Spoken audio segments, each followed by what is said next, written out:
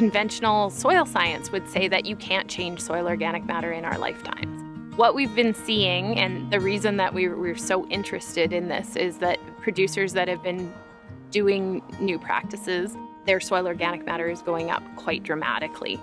And so if you're seeing 5% change in organic matter over 20 years, or we were down at the Waldron and we saw a 3% change over 5 years of implementing new grazing management, it's shocking and very exciting.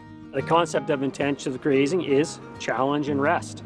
Just like an Olympic athlete, all they do for 4 years leading up to the Olympics, they work really hard and then they rest. So with moving of the cattle, that's what we're doing too. We stress the landscape with animals, move them on, allow for a lengthy rest. Soil organic matter is 58% carbon. Through that microbial interchange, when there's enough carbon flowing into the system through photosynthesis from all of those plants, the mycorrhizal fungi will make this substance called glomalin, and it's kind of like a glue. It sticks a whole bunch of little bits of soil together to create what they call as an aggregate.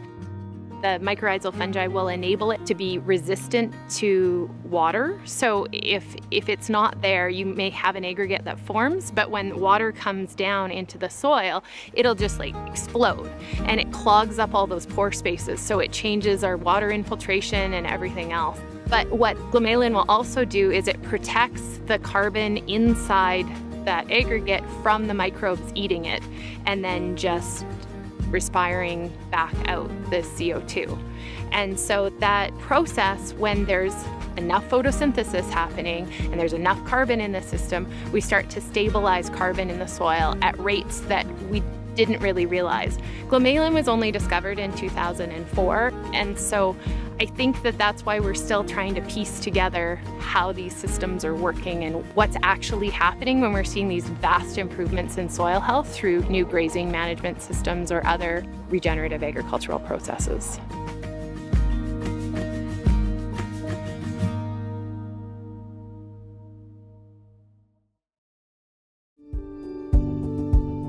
We're just taking advantage of what Mother Nature's been doing right from the get-go.